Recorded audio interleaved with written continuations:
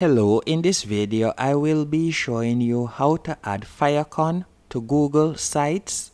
The first thing you need to do once on your Google Sites dashboard, you are going to go over to the top right hand corner and you are going to tap on the settings cog.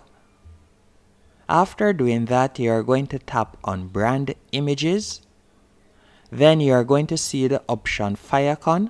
And you could simply tap on upload if you have a Favicon created already. If you don't have one created already, what I would recommend you do is go onto canva.com and you can create Favicons on canva.com for completely free. So all you'll have to do in the search bar right here, you could simply type in Favicon,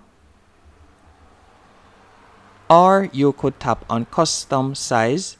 After typing in Favicon, you will see some templates that you can choose from right here, and you could simply select one. You could simply select one and choose and edit it. After you're finished, for example, you could tap on upload. And for this example, I'll simply add a random pic. Then you could tap on open. And that's it. You can see the Favicon has been uploaded and you'll simply tap on publish. Hope you found this video helpful and informative.